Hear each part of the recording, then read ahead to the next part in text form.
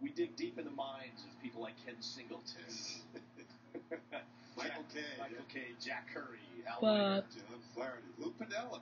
Yeah. But I'm not FaceTiming anyone. I'm taking photos.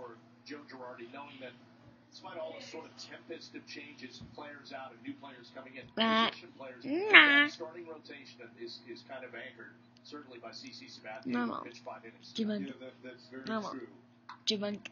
No. Chipmunk. No. Chipmunk. No. Chipmunk. No. I wanted to ask him how it felt for him to see Curtis Granderson on the field tonight. You know, just seeing him, maybe showing that he is coming back. Eventually, he will be back.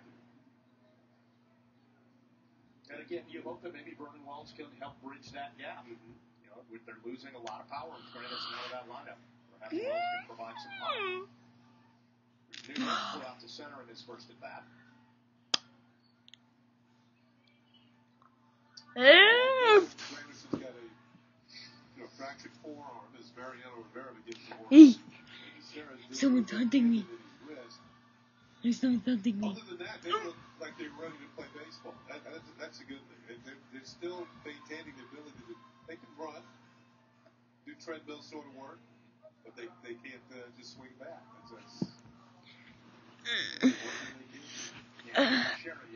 I've been shot. I've been shot. I've been shot. I've been shot.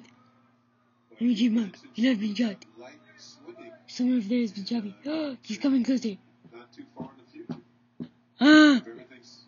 He's coming. I hear him. Oh, he's coming. Help!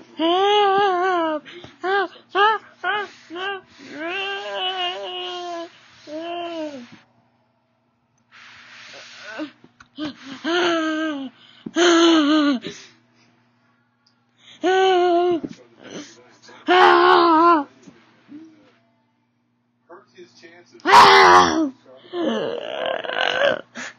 Listen, I need help. I escaped from him and got back. I am coming again. Oh no. What do I do? I'm a chipmunk and I don't know what to do.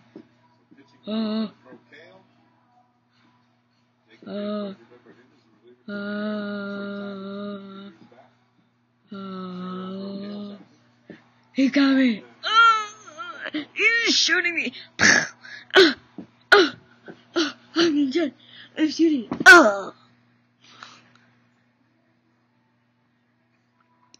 It's interesting to see this sort of next generation of players that we remember that were contemporaries or recent that they're getting into the game as coaches. Tito Martinez now, maybe coach for the Marlins and sort of thing. I escaped. He's coming here. He's coming to get me. He's coming home. He's coming home. Tell my mom I love her. Eduardo Perez. The Hall of Famer Tony Perez.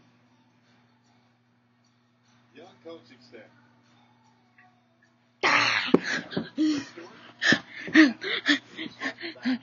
I escaped. It was bad. She shot me again. I'm bloody. I'm bloody bad.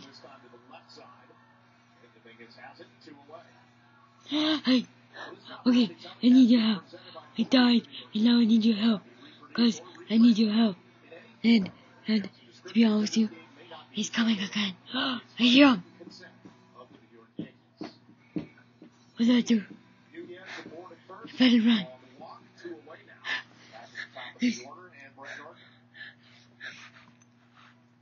I'm gonna have to leave you. Cause I'm a chipmunk, but the guy's gonna come and shoot me. You just shot me! You just shot me! I've been shot! I've been shot! I've been shot!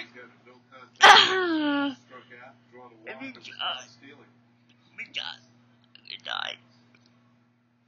It's interesting because he went on the first pitch. Usually he doesn't do that. Nunez goes on the second pitch. Corcoran down to second.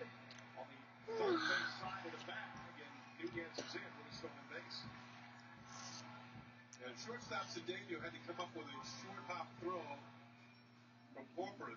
Aim shot. And couldn't do that. Swipe the bag at the same time as Nunez going to be in scoring position now with 2 outs. Good pitch to throw on. Steps right into the throw. Short hops it. Cedeno looked like he might have had him if he holds on to the ball. Take another look. Or maybe not. No, he was safe. That left hand got in there. Nunez brings the ability to steal bases to the base paths. I hear him. And Gardner looks at strike one, 2-1. I hear him.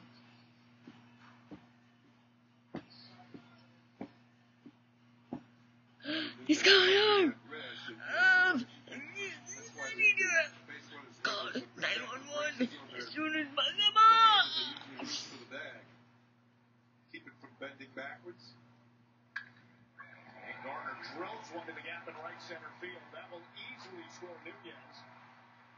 As Maxwell tracks it down, Gardner's off to the races, going for 3, and he's in there standing up. An RBI triple for Brett Gardner with 2 away, and the Yankees are on the board 4-1.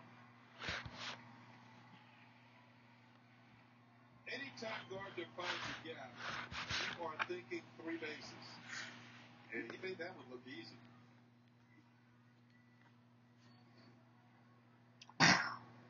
Whoa. Either third down, just watch him run. Gets out of the box well. Makes a nice